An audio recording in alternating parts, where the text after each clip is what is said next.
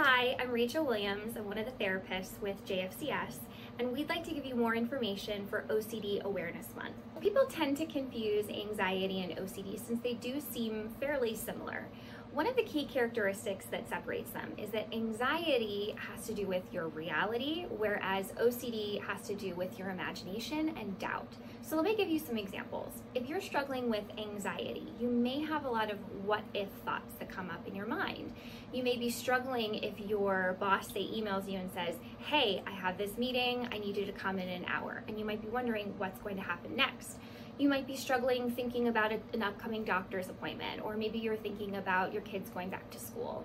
Those are all really great examples of what-if thoughts that come up in your mind, and they all rely on your reality and your environment and what's going on around you. The thing about OCD is that it also expresses itself in what-if thoughts, but what-if thoughts that rely on doubt. So people may experience what-if thoughts about situations that could never come true, that might be in their imagination. We call these magical thoughts. Maybe they're worrying about something that they don't have any background or information on. So say they're worrying about a doctor's appointment they haven't even made yet, about a disease that they don't even have. So those are just a couple of examples about how OCD can really twist our what-if thoughts into doubt and imagination. A better way to put it is that anxiety hinges on information that is obtainable. You could worry about losing your keys and where those keys went, and you could obtain that information. OCD deals with doubt.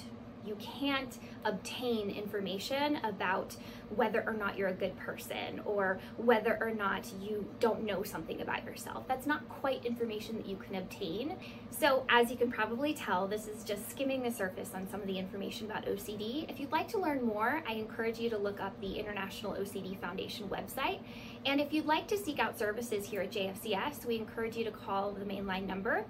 If you are trying to seek services for your child ages 12 to 22, we also have upstreet services.